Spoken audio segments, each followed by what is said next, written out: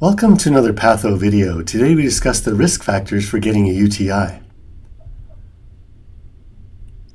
Certain things increase the risk for urinary tract exposure to microbes.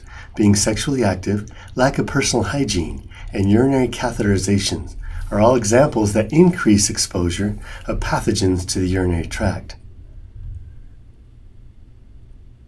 Urinary tract infections typically spread in an ascending manner from the urethra to the bladder, up in the ureters, and potentially even to the kidneys. Two types of reflux cause urine to flow the wrong direction, increasing the risk for UTI. Urethrovesical reflux may occur when there is a transient rise in intra-abdominal pressure, as with sneezing or squatting. This forces urine out of the bladder and into the urethra, which contains bacteria. When the intra-abdominal pressure is taken away, the now bacteria-contaminated urine refluxes back into the bladder from the urethra, where it can seed the bladder with bacteria for infection. With vesicoureteral reflux, there is a backflow of urine from the bladder into the ureter. The reflux could propel the bacteria up the ureters to the kidney, increasing the risk of pyelonephritis. Normally, the ureters insert into the bladder at a steep angle, creating a mucosal flap or valve that maintains one-way urine flow.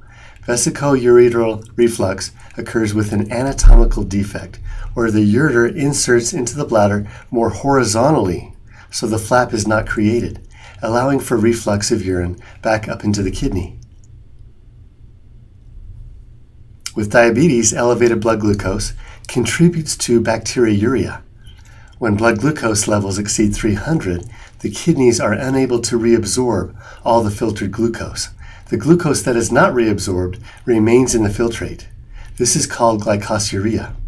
Bacteria now have a food source, and this promotes their colonization in the urinary tract.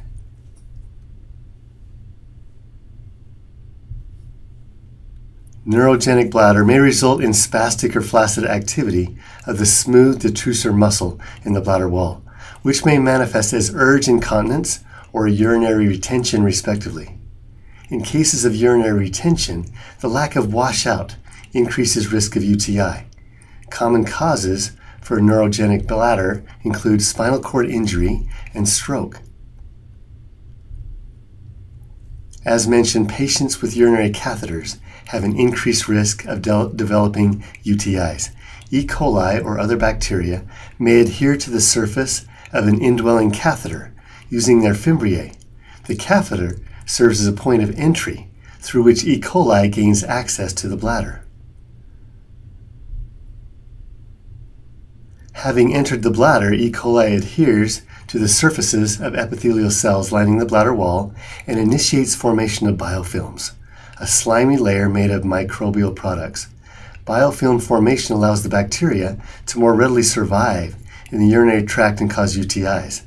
Extracellular matrices of biofilms provide resistance to host defenses and antibiotic treatments. For women, estrogen decline, which is typically related to menopause, can cause thinning of mucous membranes, increasing the risk for infection. Other risk factors include spermicidal birth control, which may kill normal flora like Lactobacillus acidophilus, and conditions that lead to incomplete bladder emptying, which compromise the washout phenomenon. For men, prostatitis and benign prostatic hyperplasia increase risk by blocking urine outflow.